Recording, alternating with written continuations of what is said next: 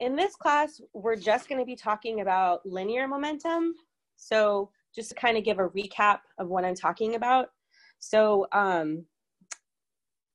let's see. So we're going to start with our linear momentum. Okay. And does anybody remember what linear momentum is? So we're talking about mass multiplied velocity is our momentum. Beautiful. Now you would see this pattern a lot if you're playing pool, right? You have one pool ball that's being hit by a blank one, right? But you have, this has some mass that's being applied in some velocity, and this is the second mass, and then this is the second velocity, right? So you'd have some kind of balance here of these two equations. You have a balance of momentum, all right? So this application is similar. You're basically going to apply the same understanding to fluid mechanics, okay? We're going to start using this equation, and we're going to look at the Reynolds transport theorem and how that equation changes for momentum. So let's go to the handy dandy Reynolds transport theorem. RTT. Okay. So again, we have dB of the system. dt is d dt across the control volume, little b density change in volume plus little b density directional velocity dA. Okay, so this again is our Lagrangian perspective, and this is our Eulerian perspective. Now, what I'm going to do is I'm going to substitute capital B and little b as for this equation. So capital B is, again, our extensive parameter. And this is a function of mass. Capital B is going to be mass multiplied by velocity. Little b, again, is our intensive property or parameter, which is not a function of mass. So little b is capital B over m, which is just velocity. So I'm going to substitute these parameters into our Reynolds transport theorem to arrive at a momentum equation. Capital B is mv here of the system. I'm just showing you the derivation for now to kind of show you how things come into play. Partials. And this is going to be velocity, density, change in volume, plus velocity, density, directional velocity, dA. I want you to write down that this is directional velocity. And do you see these little v's? These are non-directional, or these are just the magnitudes. Okay, this is going to be very, very important because they're very, very different things. Okay, all right. So pay attention to the left-hand side of the equation. Okay, so let's look at the left-hand side, which is d mv of the system over dt. Okay, so if the mass is constant, we can pull it out of our equation. Okay, what is this equal to? Is that acceleration? That is acceleration. That's right. Good. Beautiful. So this is just the left-hand side of the equation. So the left-hand side of the equation is going to be mass multiplied by acceleration, okay? Now, what is this? Mass multiplied by acceleration is what? Force. Exactly. This is force, or Newton's second law. Okay, so I'm going to bring it back to the equation here. So the left-hand side of our equation is not just mass multiplied by acceleration. The left-hand side of the equation is the sum of external forces acting onto our system. So the left-hand side of the equation is the sum of forces onto the system. We could have, so I'm going to break this down. We can have 4 external sources. 4 external sources to consider for the sum of the forces onto the system. So the sum of the forces onto the system can be from gravity, force due to gravity. It can be forces due to pressure. It can be forces due to viscous properties, or what we consider other. These other forces are typically reaction forces. Okay, so let's draw a pipe to kind of see what's going on here. So let's say our pipe goes like that. Okay, so now let's assess here. Could we have gravity force due to the fluid? Yes.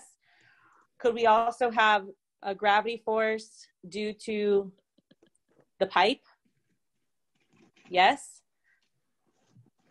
Could we also have pressure forces? So here's the thing, is this is a cut of a pipe, right? Whenever I do this kind of notation here, this is basically like a pipe is continuing here and is continuing here, right? Okay. Now, there are pressures inside the pipe that you need to consider, okay? Now, the way I want you to view this is like a Chinese finger trap, okay? Have you ever seen a Chinese finger trap? It looks kind of like this. Oh, yeah. Right? Yeah. And then you put your finger in here, and you put your finger in here, and then it gets stuck, right? But you're putting your finger in this direction and in this direction, right? That's exactly how I want you to view these pressure forces. You have a pressure force here. This is FP1, if this is location 1. You also have a pressure force here, FP2. So again, acting inward towards the pipe. Now, what is the pressure force? This is from chapter 2. Remember, our forces due to pressure is just going to be force is equal to pressure multiplied by the cross-sectional area. These pressures here are typically given, or you would solve for them using the Bernoulli energy equation, correct? So that would make FP1, just as like a side note here, that would make FP1 equal P1A1 and FP2 P2A2. Okay? So we go back to our checklist here. We have gravity, we have pressure. Now we're talking about viscous forces. If our fluid is moving in this direction, which direction is our viscous moving? The opposite. The opposite. Perfect. It's going to be in this direction. So this would be F friction. Okay? Does that make sense? So that would be our viscous force. Now other. Here's the thing, okay? Now, this pipe might be standalone. This could also be, I imagine like it's a fire hose, okay? Let's say you're holding a fire hose. Does everybody know how fast the velocity moves out of a fire hose? Okay, it moves really, really fast, okay? I'm just gonna draw this in pencil. So it's moving in this direction very, very fast, which is basically causing you to move in which direction? Anybody ever seen a movie where they turn on the fire hose and then they just kick back? Opposite direction. Exactly. So you're moving, you are getting kicked back in the other direction, okay? That in order for you not to move, so let's say you don't want to move, what is required? Equal amount of force. An anchoring force. Yes. So you need some kind of anchoring force. So let's say we don't know exactly the location. We get a guesstimate. Let's say it's going to be anchor in the X direction, and let's say an anchor in the Y direction. So these are going to be your anchoring forces. So FAX and FAY are anchoring or reaction forces. Okay, does everybody kind of see that? So, okay, so if I go back up here, and I'm going to erase just this so we can maybe see. Okay, now, can you just add all these forces together? What would be required, for instance, for FP2? You need to break this into an FP. Yes, you would need to break this into FP2Y as well as FP2X. You would also need to set your datum. And so if we go back, this is going to be positive. This is going to be negative. This is going to be negative. This is going to be positive. This is going to be negative. And this is going to be negative. Professor? Yes. Are we also going to be considering three-dimensional directions? Three-dimensional? No. No. We're just dealing with 2 dimensions. Yeah. And that's enough, right? So essentially what I'm trying to say here is that you're going to have a left-hand side equation for 2 separate components, okay? So I'm going to put it all together here. So you're going to have a sum of forces acting onto the system in the X direction, and you're going to have a sum of forces acting onto the system in the Y direction. So you're going to have 2 separate momentum equations, okay? Really quickly, I just kind of want to bring it together to show a simplification of the equations. So what you're going to end up using, so let's say we have steady conditions. So if the system is steady, what does steady mean again? No changes with respect to time. So if I go back to my equation up here, right? The very beginning here, that means that this component here will essentially go away if steady. Okay, so I'm going to break down this side to show you how this simplifies. We end up with the sum of the forces acting onto the system is going to be the sum, and this is very important that you get the direction right, of velocity, rho, directional velocity A out minus the sum velocity, density, directional velocity A in, okay? This equation is written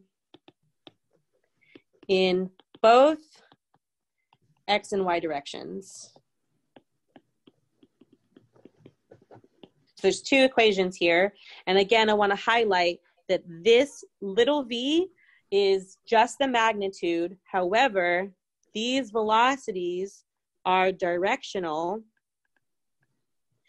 which if you go back to this image here, do you see this is a directional velocity in the X, but then this velocity at the end here coming out is going to have components. It's going to have an X component and a Y component. Yikes.